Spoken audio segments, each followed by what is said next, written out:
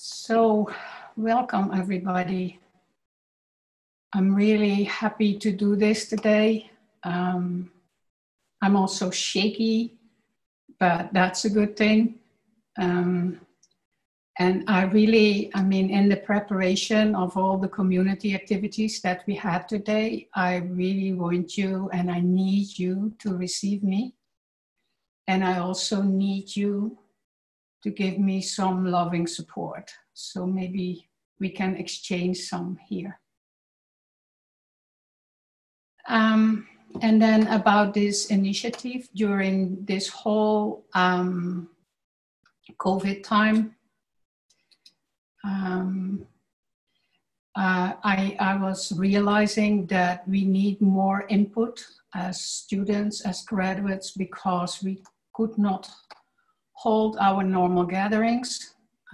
So I asked the directors of the different institutes where we collaborate with if they were all willing to record a lecture. And Irena, Ivan, Liz, Ala, Lisa, they all said yes.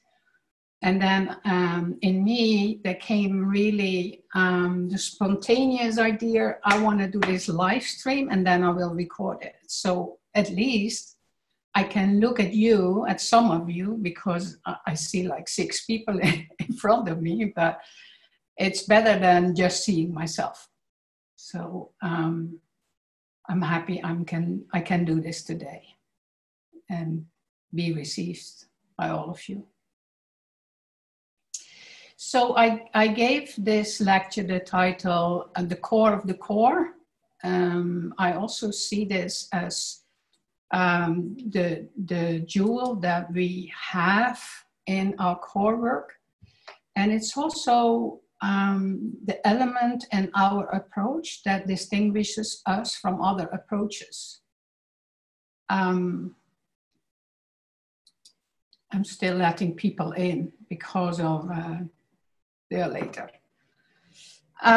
So what is it that distinguishes us? It's really that we have the courage to look at the negative and to work with the negative intention. And I'm going to speak. And involved in the women's movement at that time. It was 1975. So I was a young woman and I was mainly working with other women. And at that time we addressed the issues that women were dealing with and that came to the surface at that moment. And that was really about their repression and about their abuse. So I worked a lot with women who were suffering from childhood abuse, from domestic violence, and also from rape.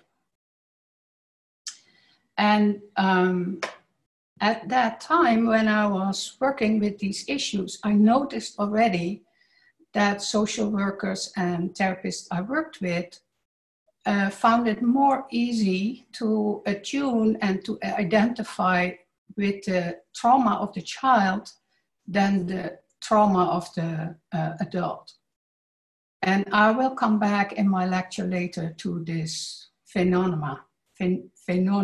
Oh, what a different word, difficult word for me, whatever. At that time, when I was working with these issues and with these people, I really learned and started to see that the trauma they were all suffering from is stored in the body. And that's where my journey as a professional, working with the body started. So I started to study bioenergetics. And during that study, I learned a lot about early childhood trauma and also about attachment issues. I felt very equipped to work with this, and I also felt limited at the same time. And that's where my search, maybe my soul search also started. And that's where I came to realize that when I work with the victim, with the real traumatized victim, it doesn't mean that they give up their victimized place. So I started to realize that they kept themselves in an identification with a victim, and that was keeping them small, limited, and also weak. And I realized that I needed to do something else. So I started to search what was available in the world at that time that I could go to. And that brought me to John Piracos. So in 1993, I joined a workshop in the south of France, in Trimouti. And you cannot imagine at this time, but that workshop was with 70 other people. So there was a big room full of people from different nationalities. And there I saw him working with not only with what was going on with the body, but also with their intentions. And I really fell in love with core. So that's where I started. And till today, that journey didn't end. And I hope it will last the rest of my life. So I want to start this lecture with a question to all of you. And this question came from the Pathwork lecture. And it's the question, and maybe close your eyes for a moment so that you can take it in. Are you willing to discover who you really are?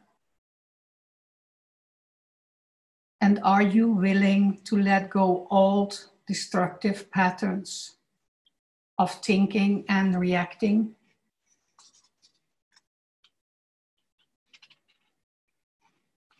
That's the main question we're all dealing with.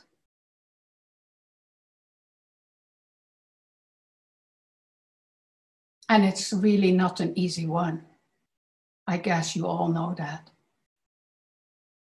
So before you can let go anything that you are carrying inside of you, psychologically, emotionally, physically, you really need to accept that it is there. And that's already asks courage and your willingness to go closer to whatever you carry inside of yourself. Because only when you can accept what is there, it loosens up. As long as you are repressing the things that you are keeping inside of yourself, it becomes stronger, and it's also limiting you at the same time. So what we do in core energetics, we have two main things that we work with. It's on one hand, the map of consciousness that we are going through in a long-term process, and maybe also in every session. And that's the map of consciousness where we work with mask, lower self, and higher self, and reaching the life task. The other very important pillar is energy and consciousness. So we work with the body in order to get to release our energy, to get expansion in the body, to charge up the body so it can open up. The system is opening up for coming in contact with what we repress underneath. And that's really our pain and the emotions and the feelings we are holding around the pain, and our negativity also. That's held there too, because we don't allow that to come to the surface.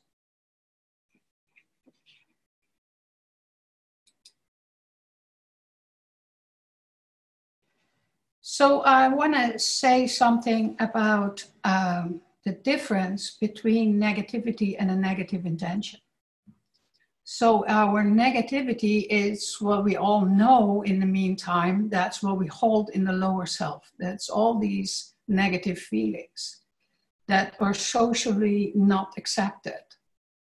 But we are holding them.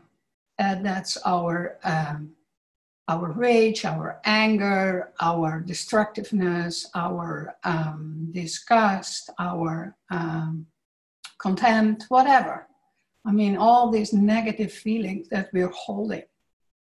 And the more you get to know them and the more you express them, the more you also will open up and liberate your whole system. The negative intention is quite something else. That's where we hold on to negativity. That's where deliberately we want to hold that for a certain purpose. The purpose of the negative intention is really to punish our parents from what they did to us. And at the same time, we are holding a lot of resistance in order not to feel this. And in this way, I mean, we are punishing our parents because we have experienced as a child where we couldn't deal with. It was too big, it was too strong, it overwhelmed us. And so we couldn't protect ourselves at that time.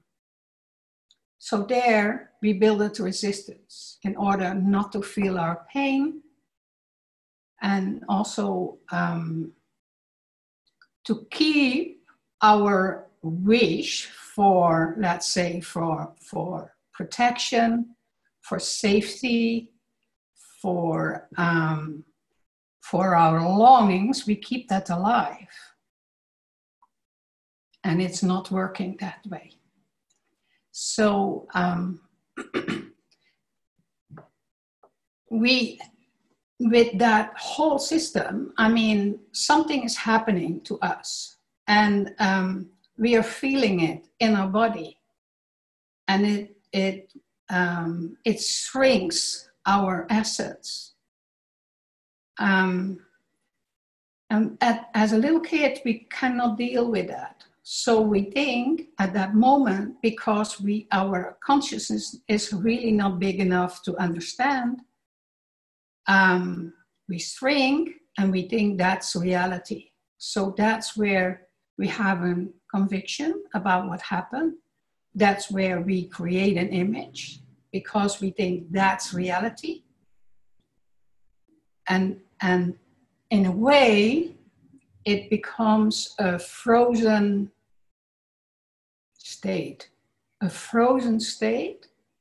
in our mind and a frozen state in our body, because our thinking is limited and our energy is limited at the same time. So that's also why we need to work all the time with energy and with consciousness. We are holding these convictions, these images, this limiting of our energy in a very unconscious way. It's because we protect ourselves. We protect our pain. The pain is so big that we cannot endure it. We cannot hold it all the time. So in a way, we store it inside of our body and we repress it. We all have a wounded child inside of ourselves, no matter how traumatized we are. So that's also something we share with each other. Although one trauma is bigger than the other, of course, and has more impact on our system. So at that time, and holding that traumatized place inside of ourselves, we are powerless and we are helpless. And that also belongs to the situation of the child, because we couldn't help ourselves. We couldn't move. We couldn't do anything of the situation, and we couldn't change anything of the situation we were dealing with. So, and another part is the child cannot let go, because if the child, I mean, it's so big, the child, when the child lets go something, it's as if they have to let go completely their individuality, and that's impossible too. So besides of being a victim of more or less severe traumatized situations, the other part of it is we keep ourselves in a victimized role. And that we see that shows up all the time. We also see that showing up in our community. Like, people are asking for safety. And what is safety, actually? Safety is a state also of the child, because it's coming from a time where you couldn't protect yourself. So you needed others in order to feel safe. In your mature being, you don't need that from others. You are a capable adult, so you can make your own situation safe. And if you feel you cannot, that's really something to look at and to do something with. But what we want is, I mean, that also comes from the child. In a way, it falls out of paradise. And they didn't have parents who protect them in a way that was needed. So we project that longing from paradise, the longing from paradise. We project that all the time to other people who have more authority. So here we want others, for example, to make us safe. And it's your job to make yourself safe.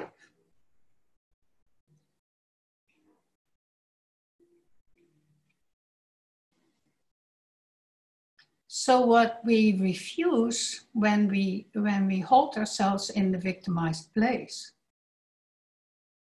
is we refuse to take responsibility. What you couldn't do when you were a kid, you can do when you are a capable adult. At the same time, we are doing something else. We all are very focused on the victim inside of us. And that's not the only thing we are. It keeps us in a split. And the split is we are a victim and we are the perpetrator at the same time. And are you willing to look inside of yourself and see the perpetrator that you are holding? Even keeping yourself in the same loop of reproducing your past and keeping you in the vicious circle is an act of the perpetrator you are holding inside of yourself. So if you can look at the perpetrator inside of you, it will liberate you, really. It also, you create a connection there, what you're holding in your consciousness as a very dual perspective. And as soon as you can connect these two opposites, you are creating a connection inside of you, and that's also very healing.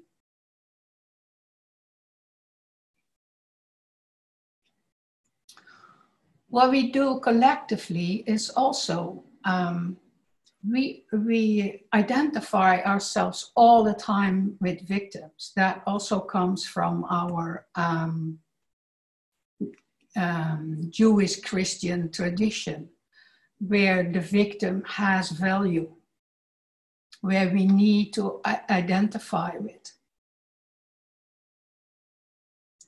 And when you do that, you push away again the perpetrator.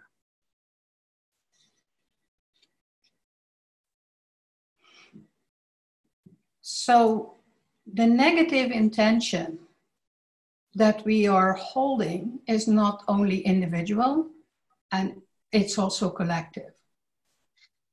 And the negative intention and the urge to know yourself is from all times. So it was already there in ancient Greek. The Greek people in ancient times went to the Apollo temple in Delphi, and above their heads there was written, Gnoti Seafton. It means know thyself. And that's really the common life task we all have and we all carry. We have to do our work. We have to know ourselves. So we have to do our own work. We have to work and to do our reflections. We have to expand our awareness and our consciousness. And we really cannot do that by ourselves. We need others because we cannot see our own blind spots. So you need other people to shine light on your blind spot.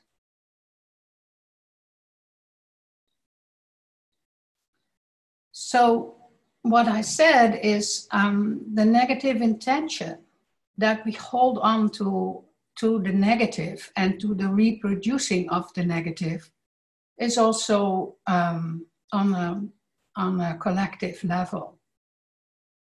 The way we do that, I can give some examples, maybe to understand it better.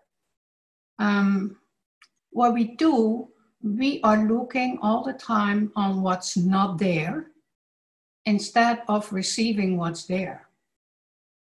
So we are holding our perspective in a negative direction. I see that a lot when my husband and I work with couples. They are looking all the time to their partner, what they are not bringing, instead of just looking what they bring. And when we start to address that, when we say, what was it that you fell in love with? What was it? Then they open up their, let's say, the sensitive system for what the other brings. And there they need to really expand their consciousness. We are also having a negative intention in our society. We are divided in our society by race, by gender, by sex, by religion. And the hierarchy of our society keeps us separate. And you can see that at this moment, the racism movement right now, it's wonderful. And at the same time, so sad that it's still necessary, because I walked a march in 1968 and it's still there. And now they are finally saying, silence is violence. So speak up, express yourself. So we need to open up ourselves to see the others. Also to accept that we are equal. And maybe we need to have the courage as privileged people to open up and to make ourselves vulnerable in order to take others in.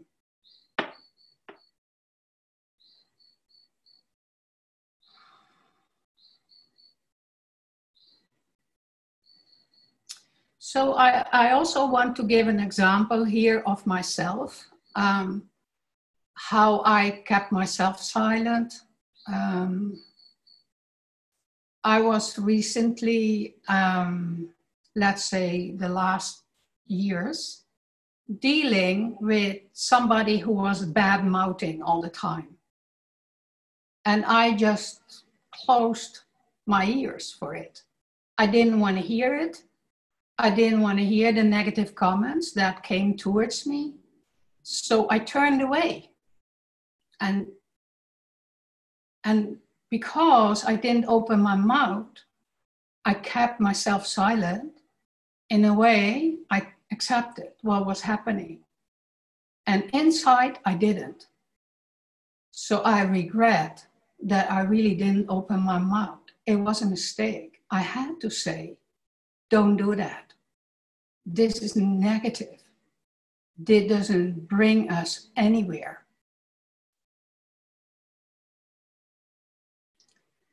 So I see myself, what I do. I keep myself silent. I behave as if I don't hear it. And that's not the right thing to do. So when you read the book, and I can really recommend that, of Rutger Bregman, it's in English called Humankind. He did research again to all psychological researchers who were there since Second World War. And they were all focused on how bad people are.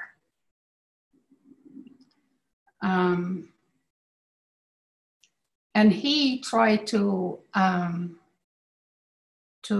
dive into it and see that their statement, where they did the research from, and the perspective that they did the research from, had a certain outcome and was not, in a way, reproducing what was real there.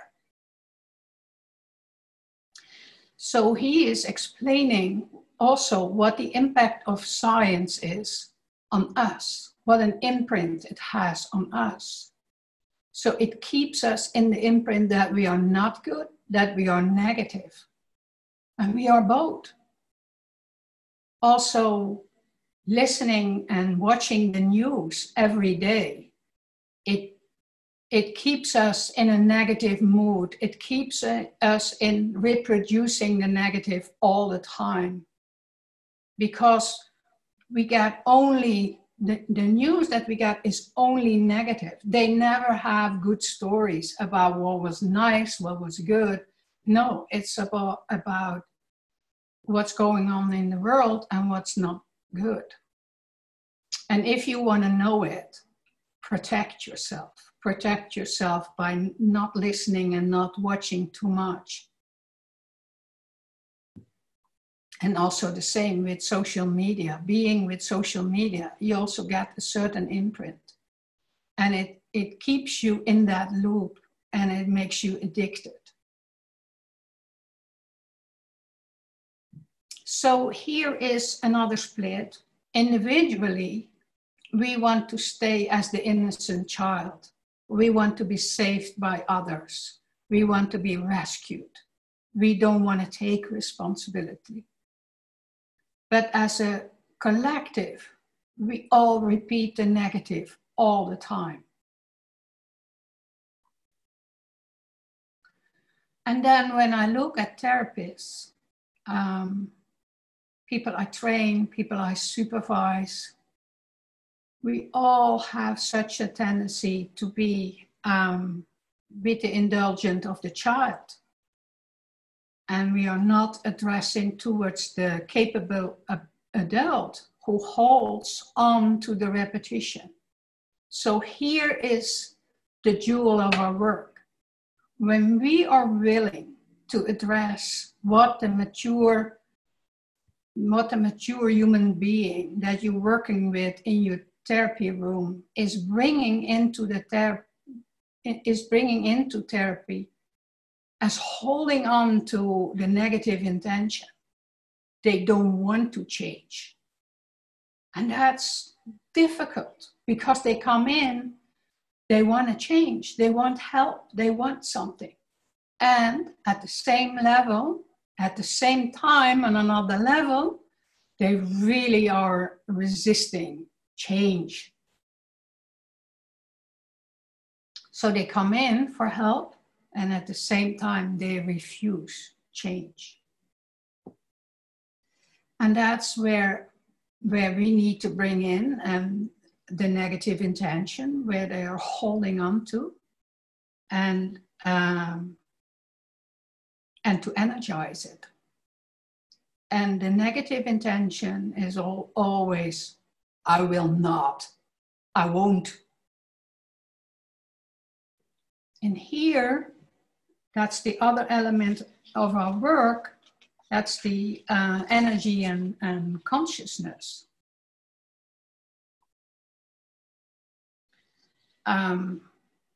We need to charge the body to bring energy to parts of our system that's frozen, to make the energy and the feelings and the emotions around the pain connected to us so that we can express it. Because only when we can express it, we can expand again. We will have more energy for our daily life. So when we start to energize the body, what it does at the same time, and we bring in awareness about what they are doing with the cells, that's the moment where we really expand the window of tolerance. We are nowadays working with the window of tolerance a lot. And first we need to regulate the people that they can hold themselves inside that window of tolerance. But as soon as we start to work with the mature level of the client, we are expanding it. And there's no scientific research yet to prove this, but I have seen this over the years that that's something that's really happening. For this, you really need to look at the individual. Is that individual that's in front of you? Observe that body. Can that person contain the energy when you start to mobilize it? And if it can't hold, why is it that they can't hold it? Maybe it's too young or it's too traumatized, and you need to charge it bit by bit. Because we want to work with the consciousness as well. And as we have learned from all the neuroscience, it's the part of our brain, the prefrontal cortex, that's the part of our brain where the learning element, where we can learn. So if you are charging a body that cannot contain that energy, it shuts down that part of the brain and it goes to more primitive parts of the brain. And then it's completely either in a fight or flight mode, or it dissociates completely. And when a client is dissociating, then it's not working. I mean, well, you are doing some work, but very important part of themselves is split off. So that's why it's so important to attune with the energy work what you are doing to the person that's in front of you. Because we want the body, first of all, be and stay present, but we also want them to expand their consciousness. And therefore, it's important that all elements of that person stays present.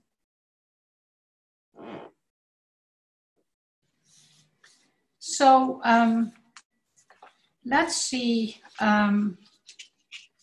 to and give you some examples from from the different character defenses, because we are holding very different negative intentions here. So, for example, when you work with a very early wound, with a schizoid wound, that's a person who wants to stay split, who was never welcomed in the world. And they don't want to embrace life. So they have the tendency to stay split and to say to you, I will let you suffer because I was not welcomed, and therefore I still stay spiteful and hateful. So they are saying, I won't embrace life. I won't be here. An important thing that I want to say also here is that every later trauma in life creates a schizoid split in the body. So it's not just in our work that we look at early splits, early schizoid places, but also look at what was caused later. And then the oral wound is really based on our needs and the needs that were not met. So we will do everything to others to give us what we didn't get. So, and that dynamic shows up in therapy very strongly, because they are saying their negative intention is really, I won't need and I won't ask, and you have to give it. And when we look at the masochist wound, it's based on not being accepted who they are, and they had a strong no on their expressions. So they keep that dynamic inside of themselves. So they will say, I won't express myself and I won't give. I'm not willing to give because there was a time it was not received. Well, fuck you. I'm not going to give it anymore. And then the psychopathic wound was based on being used and betrayed, and therefore they don't trust. And they try to keep control, and that's the only way to have some safety.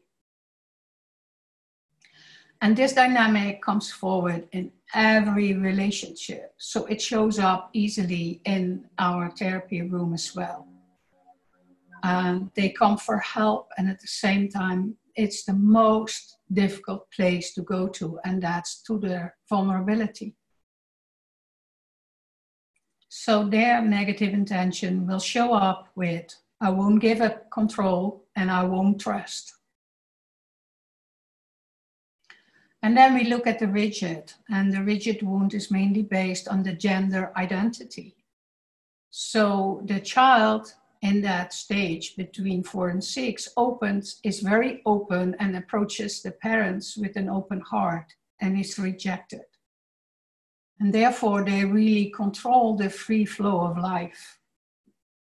And that turns into a negative intention. I won't surrender.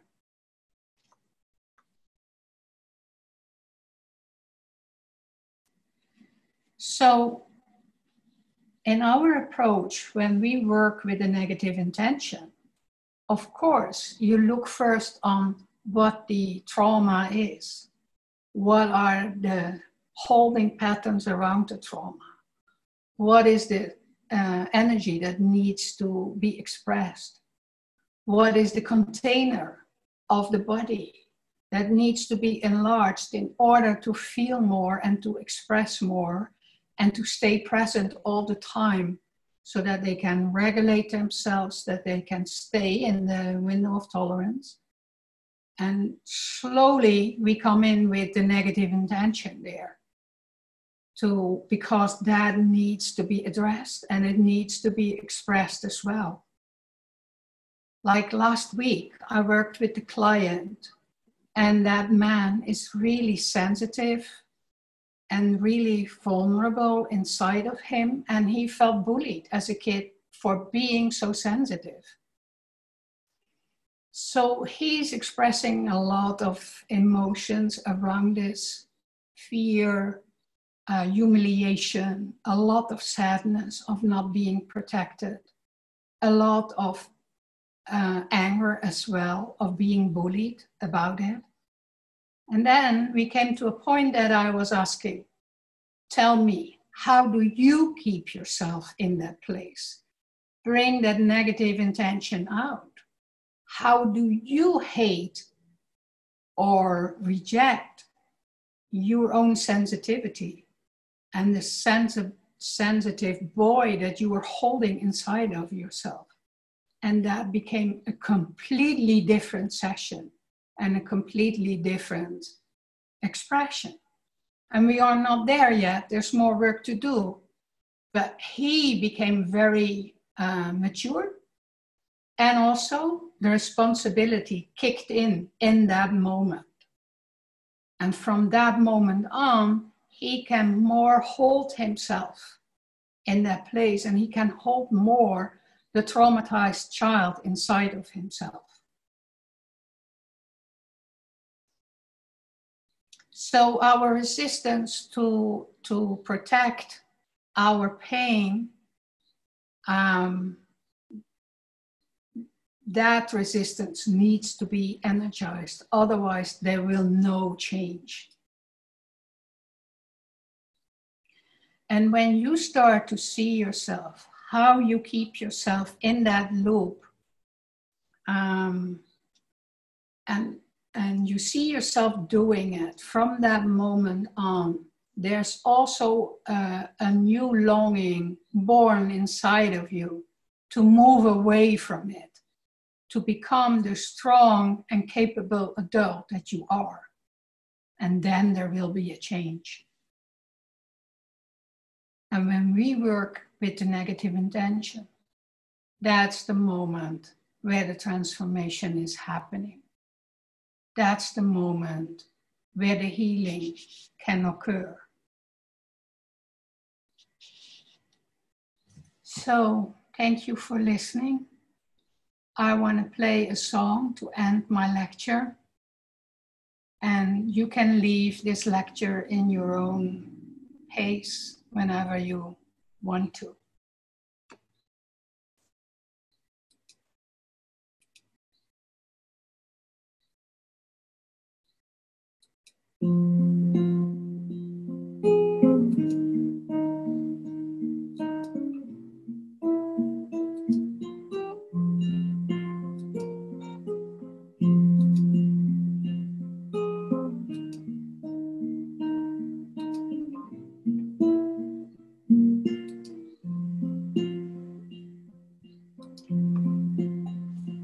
I am open, I am free, and my life is breathing me as I surrender to the will of the divine. No more stories of the past, I am shedding skins at last, and I realize I'm already in heaven. The moment I stop running from the demons in my head, and instead I choose to love them. When saying yes to life, both shadow and light, my suffering is done and I come alive. I am born and I will die, by each breath a final sigh. It doesn't matter where I go, I cannot hide. But when I find my sense of peace, I can walk through hell with ease. I might fall 1,000 times, but I shall rise. And the moment I stop running from the demons in my head, and instead I choose to love them. When saying yes to life, both shadow and light, my suffering is done and I come alive. I want to feel it all. I wear my heart on my sleeve, saying, here I am. Can you see me? Oh, I am beautiful and fucked up in the most glorious way. When standing in my truth, who cares what people say? 'Cause the moment we stop running from the demons in our heads, and instead we choose to love them. When saying yes to life, both shadow and light, our suffering is done and we come alive. Oh, the moment we stop running from the demons in our heads, and instead we choose to love them. When saying yes to life, oh, shadow and light, our suffering is done and we come alive. Oh, the moment we stop running from the demons in our heads, and instead we choose to love them. Oh, and saying yes to life, oh, shadow and light, our suffering is done and we come alive.